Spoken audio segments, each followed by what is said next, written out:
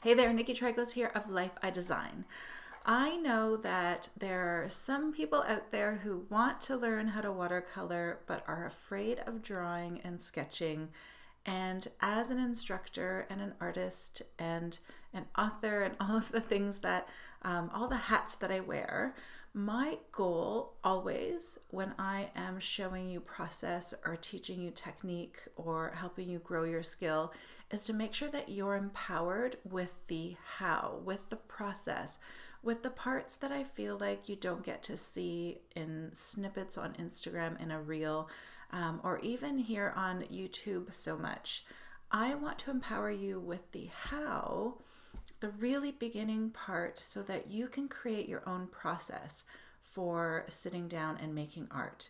So I don't want you to sit and to follow me exactly as I go through how to paint a bird, because I want you to develop the skills that you need before you actually sit down to paint that bird. That is where all of the questions of what am I going to paint next? What am I going to draw next? How am I going to, what colors am I going to use? That is where you start to build the foundation for being able to sit down and to paint a bird.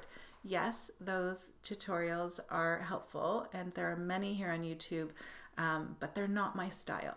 I want to empower you with the beginning parts as well as the how to. So there are different things that I create and have created in the past that I feel like I just need to share with you how to use them exactly. So one of them is my Sketch and Paint Flowers Made Simple book.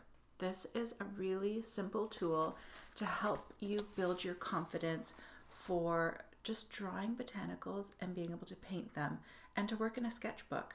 When you work in a sketchbook, it actually helps you connect to your process more. It becomes very meditative. It grounds you. It inspires you to paint more.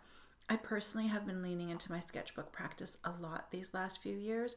I don't know if it's a post-pandemic thing, but I find that if I start my day with my morning coffee in my studio in my sketchbook painting, I set up my day for more calmness. I have more clarity. It allows me to even process what I have to do that day. Some people like to sit on a cushion and meditate and breathe. Some people like to go for a walk in nature and meditate. I really truly believe I found my meditation, and that is in my sketchbook. So I want you to draw more, and I want you to paint more, and I want you to enjoy the process. So what I decided to do for today is to really share with you how to use a simple tool, how to sit down with your sketchbook and just give yourself the creative freedom of trying, exploring, and seeing what happens. Okay, let's get started. Okay, so if you haven't seen my book, Sketch and Paint Flowers Made Simple, I have an ebook version available on my website, lifeidesign.com, that you can download and print or look on your iPad as you're working at your desk, or on your computer even. And then if you like a printed version, like I do, I love just printed books. I surround myself by them constantly. Then you can buy it on Amazon, and I think it's pretty much available worldwide. Okay. And these are books that I create myself and I self-publish. And again, they're really great tools to help you on your creative journey. So I hope you enjoy when I create these. So yeah, they probably do have spelling errors and grammar errors. I feel like this one needs a little bit of an update. So I may do that for you. So if you haven't seen the book, it basically takes you through step by step how to paint specific flowers. They're flowers that I chose that, oh, there's the forget-me-not. So like this can be so meditative. They are flowers that I chose that I really love. They're flowers that I grow in my garden. So I've really started leaning into planting wildflower gardens and even more cut flowers. I'm excited for this year because I have a lot more seeds that I bought in my travels as well. So I'm excited to scatter those and see what happens. So automatically I've connected to these flowers because they're flowers that I'm familiar with, that I've grown, and that I've been able to enjoy in person. This is just one of the ways that I share with you how you too can create this connection to what it is that you want to draw or paint next. So when you are looking to decide or you're wondering, what should I paint? What should I draw? What should I work on next? Don't look externally, look internally. This is something I went over quite a bit in my creative studio session that I just hosted, where I share with you my artistic planner. The artist project planner will take you through exactly my process for how to look internally. So this is a snippet of, again, my process. But look around you, look for patterns, look for things that get you excited. That is what you should be drawing and painting next. And then if you need more help, I'm going to take you through this. So I decided to work on this iris. So what I'm going to do is follow my own steps, and here is the iris painted for you. And what I'm hoping is that you will be inspired to just try, and we're going to sketch a little bit. We're going to put down some watercolor, and we're going to make it a process so that it's quick and easy. So I'm hoping that maybe you're able to sit down, whether it's at the beginning of your day, maybe your lunch break, you've got a sketchbook with you, and you're able to spend some time on your just creative process, your art, whatever it is that you need to be working on. Okay, so this sketchbook here is a sketchbook that I made. So it's really rough. I like to recycle old books. I love paper and old books. So this is a cover from an old book that I took apart, and I just line the inside cover, and then I use it for whenever I am sketching and painting. Okay, so I've put in a variety of paper. This is watercolor paper. I even put in some drawing paper. It's where I work out ideas. This was for a session that I hosted in my community. So I just use just a variety of paper, and I give myself space to paint very simply, quickly, and again, work out ideas. Okay, so I'm going to look for a section where I have some watercolor paper, and I see this is a nice open spread here. So we're going to use this one. So you can draw directly on drawing paper. You can draw directly on your watercolor paper. Because I want to put watercolor down, I actually think that's the back side of the paper. This is I'm going to use this side because that is the front side of the paper. And sometimes I'll use cheaper paper in my sketchbooks just because I don't need it to be precious. 50% cotton is sometimes what I use in my sketchbook. Again, so I still have a good experience with painting, but it doesn't have to be really expensive paper. Okay, and then throughout the book, I show you how I painted whatever it is that I sketched. So we're going to do this iris, and the colors I used were lemon yellow, permanent rose mixed with cerulean blue to get that violet. So we do a little bit of color mixing, and then some sap green. I may change it up. I'm not sure. I'm just going to allow myself the freedom to play right now and to show you how I do that. Okay, so I'm going to put it aside actually so I can see what it looks like. Now in terms of pencils, I love sketching and drawing, and I love graphite and charcoal, and so I have a ton, and I have them around the house. You may see in the studio tour that I shared recently, but I keep just jars and baskets and sketchbooks handy for when I'm sitting around, maybe again having my afternoon coffee. I love coffee, and I like to sit and sketch, or if it's evening and I'm watching a show, specifically the Cooking Network because I love food, I'll have stuff around me. So I think today what I'll do is I'm going to use a 2B, so it's a little bit of a softer tip or graphite so that you can see it on camera better. And then I can, I'm looking at my desk and getting a little bit distracted, so that I can make sure that you can see the page. So again, maybe I will work on this open part. So Sketch and Paint Flowers Made Simple takes you step by step through what to draw next. I'm going to go ahead and, okay, so let's make sure you can only see my desk. So again, it just takes you through step by step with, you know, how to draw that iris. And the beautiful thing is the other page shows you what the finished iris looks like. So if you're kind of thinking, you know, it doesn't make sense, my brain can't process the shapes, that's okay, because you have the second page to have that visual example. Okay, I'm just going to keep it handy. So we start with that front petal, and the front petal of the iris, I'll move down here a little bit actually. the front petal of that iris is kind of, we're going to foreshorten it, so it's going to look shorter than the rest of the petals, but we want to create a bit of volume. And I'm going to just let my pencil go freely. I'm holding the pencil closer to the top, so not tight. If you hold your pencil really tight, you're going to get rigid lines. I'm going to hold my pencil up a little bit so that I have a little bit of movement, okay? So if I look here, I'll look here actually, I'm going to just draw something really tall. And again, I'm just going to let my pencil be a little bit more flowy. I'm going to draw this one a little bit bigger again so you can see, and let it be organic. So again, I'm going to this section here. And if you aren't familiar with irises, this is where I would recommend you start to do some research. Google what irises look like.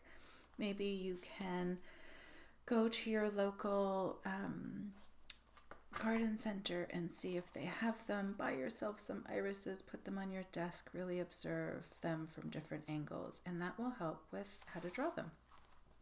So here is this little shortened one, which I think is really sweet. And the more you can vary the size of your petals and have them look a little bit different from one another, the more interesting your composition will be. Okay, and there's our next one. I'm going to create just a little bit more interest, okay, so that they all draw together. So now this petal kind of curls in a little bit. So we're going to start with this part of the line, and then I'll bring it back into itself, over, and almost make it a little bit exaggerated. Can even connect these two. Okay, just really simply. So there is most of our iris. Let's go ahead and move over to this page. And this page really is just showing you how to draw on the stem. So I like to create just a thicker stalk of this iris. I maybe even put in a background with this one. And I can always thicken the stem. Let me make sure you can see here. I can always thicken the stem as we go, but I think for now that will be a nice, and then I'll just put in this leaf here. I think that'll be a nice width, and then I can even draw this stem down a little bit, and then you can put in pencil sort of the little lines here to create a bit of interest even in this stem here. If we wanted to make it look like, or petal, we wanted to make it look like it was curled a little bit, I think that would be really cool.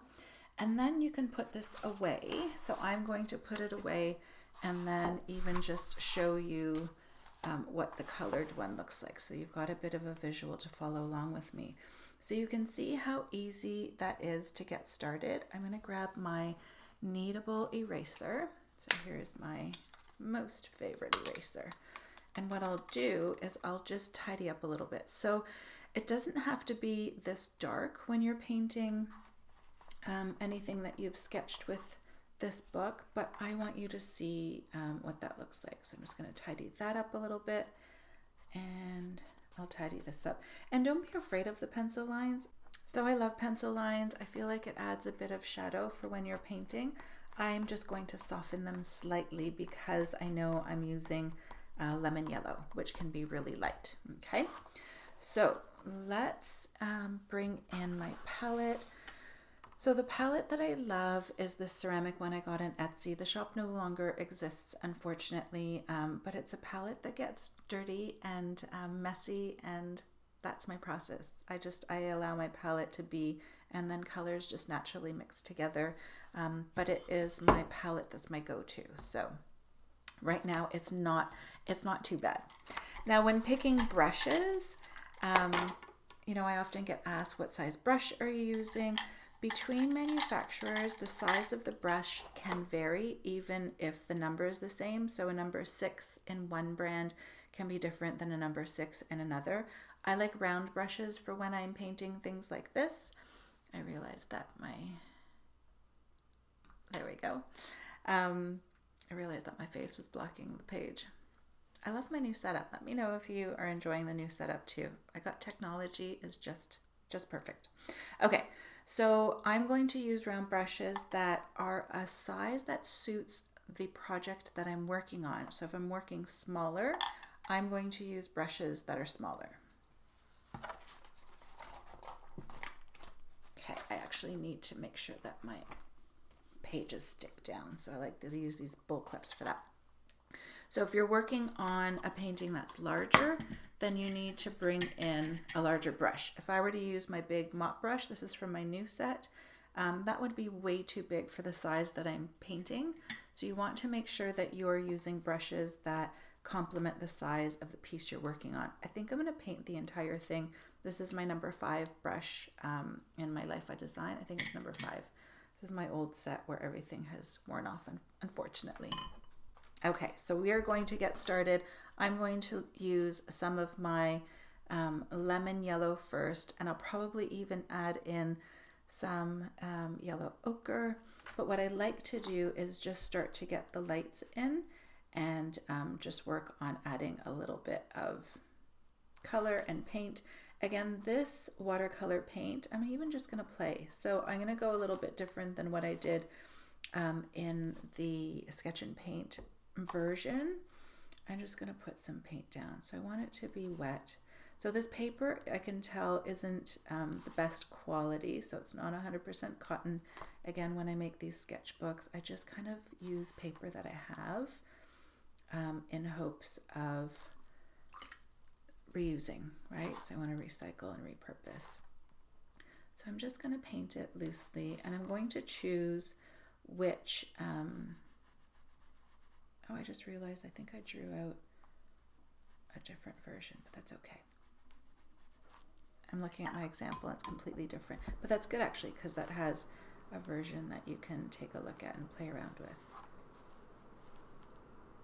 So I think I'll do this one yellow too. Okay, so I'm going to grab some of this yellow ochre.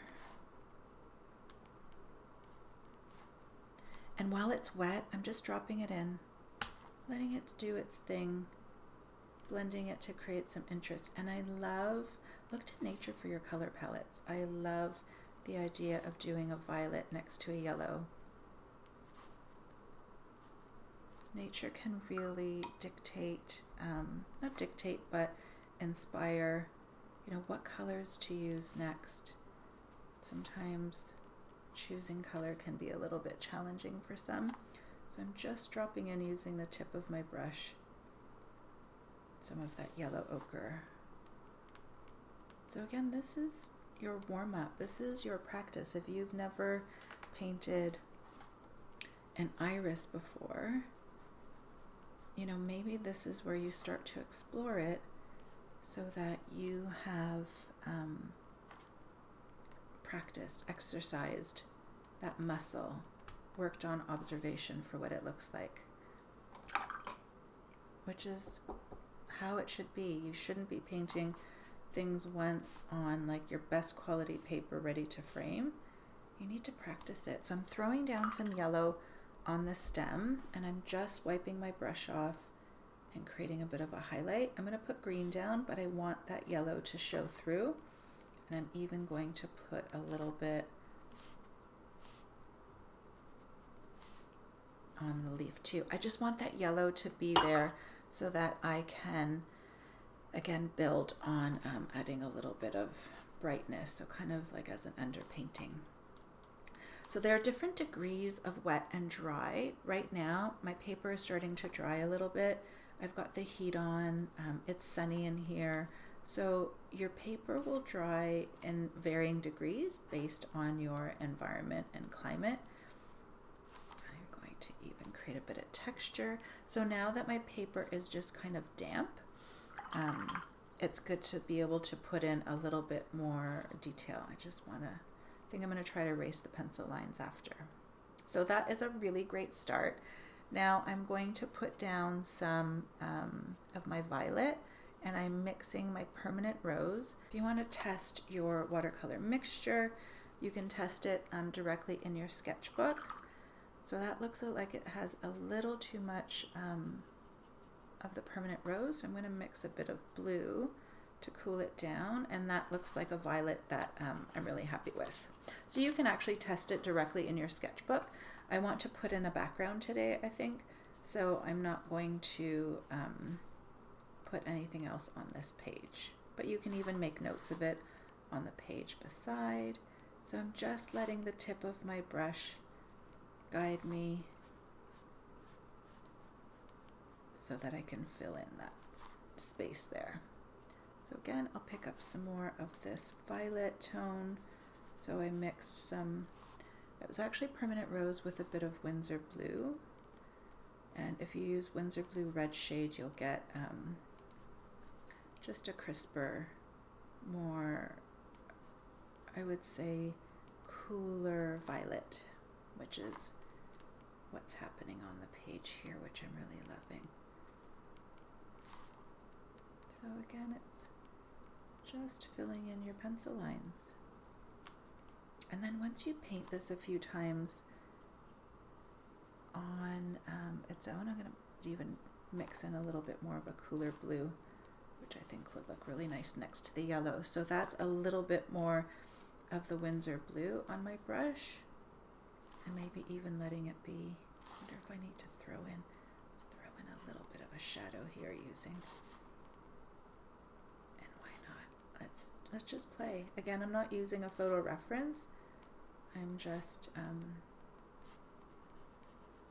allowing a little bit of play. So this color is actually even a really nice color for detail work too. And just with whatever is on my brush, letting it bleed and doing its thing. Let me zoom in a bit so you can see what's happening here. So just letting it bleed, doing its thing. I can even create a bit of shadow here before I put in the green. So this mixture is a really nice mixture for shadows too. I just added a bit more red or violet, not violet, sorry, permanent rose to the mix, which I think is lovely. And even create a bit of shadow here because of the way that, and don't go too crazy. Make sure you can see it, okay? Or maybe go crazy. Who am I to tell you what to do?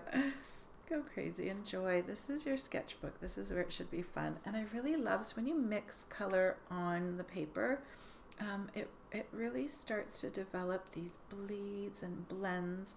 I really love that. So I think I'm going to throw in some of this permanent rose here to see, and just slightly, and just to enjoy that contrast, because I really love what's happening in this area here. I'm not going to touch that. So I'm okay with how it's looking. I wonder if I need to add, what I'm going to do is dry off my brush, and I have a really, so my puddle of yellow ochre, it's not even a puddle. It's just my wet brush picking up highly pigmented paint. I use Winsor & Newton. I love Winsor & Newton. I love their paints. I love their products. I love their brand. But use what you have access to. And I feel like I'm just going to, with a dry brush, create a little bit of texture here. Just very subtly. Maybe I'll even do a little dry texture here. And then let it dry. Okay, so now I think instead of sap green, I'm going to use olive green. So olive green and sap green are very similar. So there's my sap green on my palette. There's my olive green. Olive green just has a little bit more, actually I think this is terre verte because it's very transparent. Ooh, let's see what that looks like. That's terre verte. I think that's sap green on my palette. Let's do that. It's a new color to me, one that I'm exploring more of. It's a transparent color, so we'll get to see some of that yellow through. And then I think what I'll do is be a little bit heavier on this side. So I kept a little bit of that yellow peeking through. And what I think I'm going to do is even grab some, I have Payne's Gray on my palette always, just to create, again, a little bit of a shadow. I'm getting a bit messy, but that's okay. And then even under here a little bit. So when that Payne's Gray mixes with the Terre Verte, it'll create some really nice depth. I almost want to blur it out a little bit too. So I clean off my brush. Ooh, there we go. I clean off my brush into my water jar, and then you can hear me swirling it around. There's my dirty paper towel, and then I just give it a bit of wipe. So that way you have control with how much water is on your brush so that you can do some blending while stuff is still kind of wet. Okay, so I'm going to give that a few minutes to dry because I do feel like I want to go in. Oop, I just got my finger in it. No fingerprints. Now I'm going to get a bloom. I shouldn't have touched it. That's okay. We're going to mix a little bit more of that violet color. Again, using my test. It's a bit on the dark side. Using my test patch. That looks pretty good, actually. Oh, I like it. It's grapey. I'm going to add a little bit more blue, I think. And then let's see if we can bring in a little bit more. I wanted a little bit more definition here. So maybe I don't need to let it dry completely. There we go. So it's different than the one that's next to it, which is cool. I'm really happy. How long did that take us? Maybe 10 minutes. So it doesn't need to be a big process. And then I'm thinking I may just lay down some blue in the background, but only on half of it. So what I'm going to do is put down some water. And you know what I'll do? I'll move this so you can see nice and close. I want you to see this process.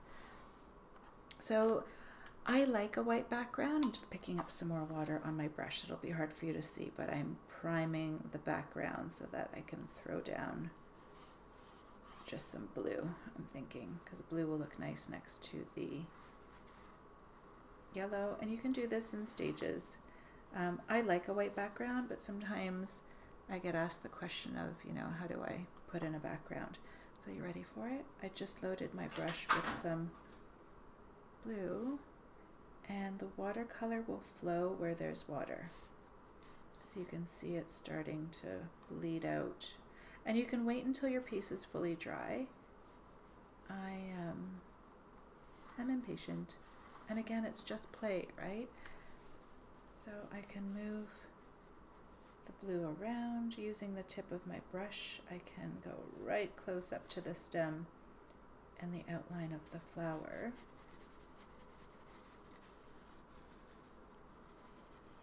And that just creates a little bit of a background.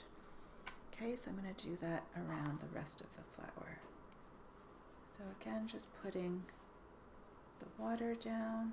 And I want it to be a little bit, I don't want it to be a full, like a glaze where I am working down onto the page. I want it to almost look like it's, you know, the sky. And you can even fade out the edges a little bit. I'm going to rotate, so don't be afraid to turn your page. It may make you a little dizzy. When I'm recording, I try to not, but I'm going to always use the tip of my brush to guide me. So when you're using a round brush, let the tip guide you. That's how you make clean lines when you're painting. That's why I designed these brushes this way, so that they hold a ton of water.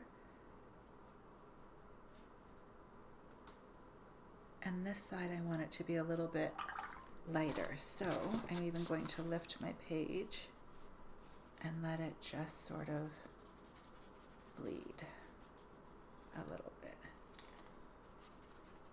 So if you have a hard edge, sorry to make you dizzy. If you have a hard edge, you can go ahead and blend it out. So again, now that I've flipped it back, I can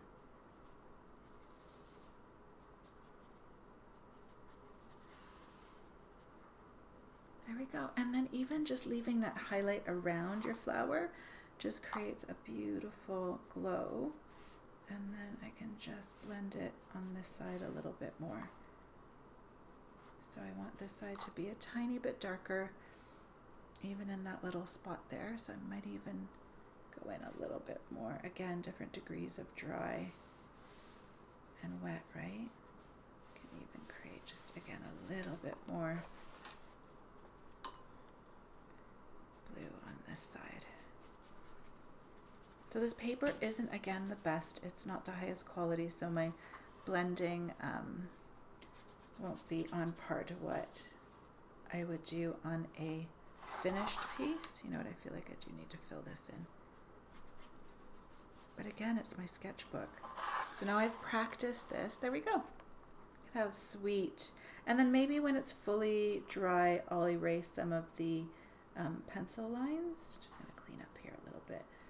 But now that I've practiced this, I can take this to a more finished, a better quality paper and create maybe a framed piece of art, maybe a gift. And that practice, I'm distracted. I'm actually going to go in and, because I added that water, I'm going to go in here. It's bothering me a little bit. And put in a little bit more definition. So again, different degrees of wet. I think I'll do that on the with the yellow ochre as well. So now that it's drying, I just got my hand in it. I can again add a little bit more texture. I don't want to get too fussy, but I want there to be a little bit of depth. And I'm thinking I'll do the same in the stem. Oh, it's going to bleed nicely into that. Let's see what happens. It's going to bleed nicely into that blue. And again, if you're thinking, oh no, I just ruined it. Remember, when watercolor is wet, you're still in control. I just got my hand in it again. You're still in control when it's wet. I'm not going to stress about it.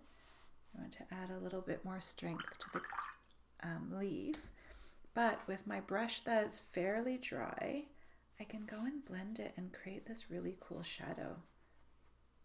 It's almost like a glow from the flower then gets incorporated.